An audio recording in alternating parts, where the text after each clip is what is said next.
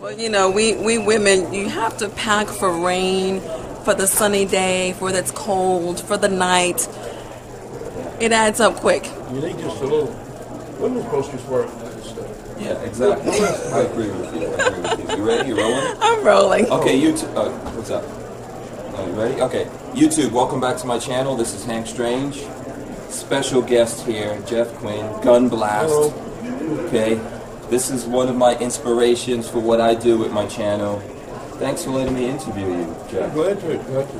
Yeah. So, have you seen anything really, really cool that sticks in your mind? I hadn't seen anything that I hadn't already heard about or seen before. Of course, a little Glock pistol, that's hot. Everybody's up on it because Glock's finally doing a 380.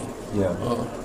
You know, in the U.S., they've had a 380 overseas for a long time, just the first one here. Right. And that's a big talk on the show floor. But other than that, nothing really all that innovative. I was at Red Jacket yesterday, and they've got a suppressor for the Kel-Tec shotgun. Oh, which really? is really cool. Oh, cool. They've got a yeah. device with it, it just slides and locks right on. And if you haven't seen the chicks, you ought to get over No, I and have to go check that out. They're on the second floor. On the second floor, Red Jacket. Red Jacket firearms. Okay. Did you get a chance to shoot the Glock 42? I did. What do you think about it? Well, it shot well. You know, the recoil handled the recoil really well, just like all Glocks do. You know, it's comfortable to shoot. It's, you know, smooth as a one bar of soap, so they don't cut your hand or anything. Right. Shot really well. It's a little bigger than the Ruger LCP and the little car, but you know, being bigger, it'll be easier to shoot for people. Right. So is that something you'd be interested in? Probably. You know, I'm bad about, you know, if I get a gun in that works, I usually just pay for it and keep it. Yeah. Easier than boxing it back up and sitting there. Exactly. Okay. Well, you know, like I said, I'm a big fan of yours, and you know, I'm thinking about that from a fan's point of view. So I just want to ask you, how did you actually get into doing YouTube videos? I know your brother works with you and does a lot of background stuff. We did. We started GunBlast. It was just an online magazine back in 2000. And when we started it, I read some crap in a paper magazine. You know, right across the page from was a big ad for that item. I thought, you know, this is crazy. I said, asked my brother, and I didn't have internet service or computer then. I said, if I could write about a gun, can you put it on an internet thing? And he said, sure, I can do it. Well, then about 4 years ago, you know, we've always had good pictures. You can click on them. Yeah, things love your pictures. Paper magazine can't do. I asked him, I said, can we do videos on our website? He said, well, yeah. So why ain't we been doing it? Yeah. Well, that's something a paper magazine can't do. Yeah. So, and people love a video. You know, when we started doing like a little minute and a half, 2 minute video to drive people over to read the article. They don't want to do that. They want everything in the video. So now our videos are up around 10 or 15 minutes.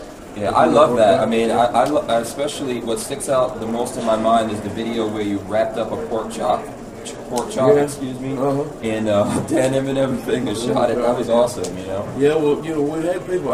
For a long time, I've been recommending if you live inside an apartment building, you know, a bird shot is good on the 12 gauge because across the room it'll just make a rat hole. And a lot of people, they don't believe it.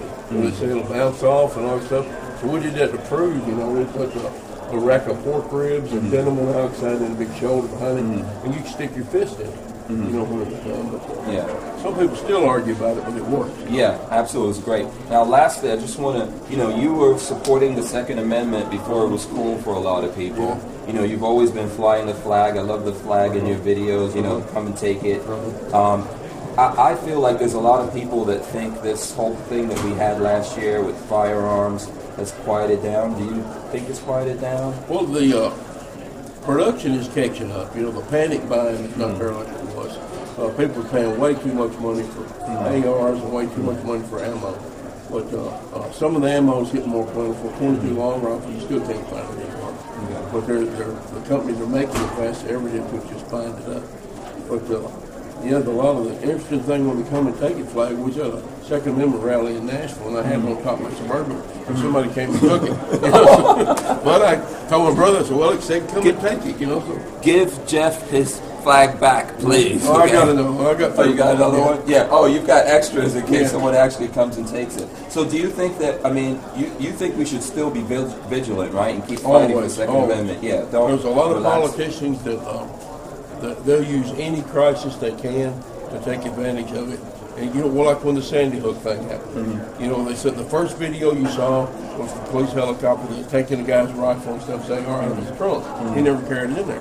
But you didn't see that anymore. It was, they kept saying he was using an AR and he didn't do it, you know. Yeah. just because it serves their purpose. Yeah. And a lot of people in the country, you know, you got the Second Amendment supporters, and then you got the ones that want to take their guns away. And a lot of people are just neutral, you know. Yeah. And they see on TV that, well, you know, the school got shot up, and we got to do something, you know. Yeah. So they go along with it. Yeah. So we gotta let them know our side too. Yeah, don't be neutral. I always say that you don't have anything that you can't defend. Right. So, And you know, a lot of times people, it's mostly guys, they'll write to me and they'll say, you know, I want a gun in the house, but the wife's against it. You know, she says the police can come and protect us. And I tell them, if you got a really good police department, they'll be there in 5 minutes. yeah. I say, sit your wife down, facing the clock, and tell her pretend somebody just kicked the door in. After about 30 seconds, she's going to realize the police ain't going to do nothing but show up and draw her and let her out of her body. Exactly. So, and it always works. That's a good idea. That's a good idea. Thanks a lot, Jeff. I don't want to keep you. I know the show's, you want to get out there to Yeah, we're the fixing show. to open up. So. Okay. Like, share, subscribe. Peace out. All right, thanks, Hank.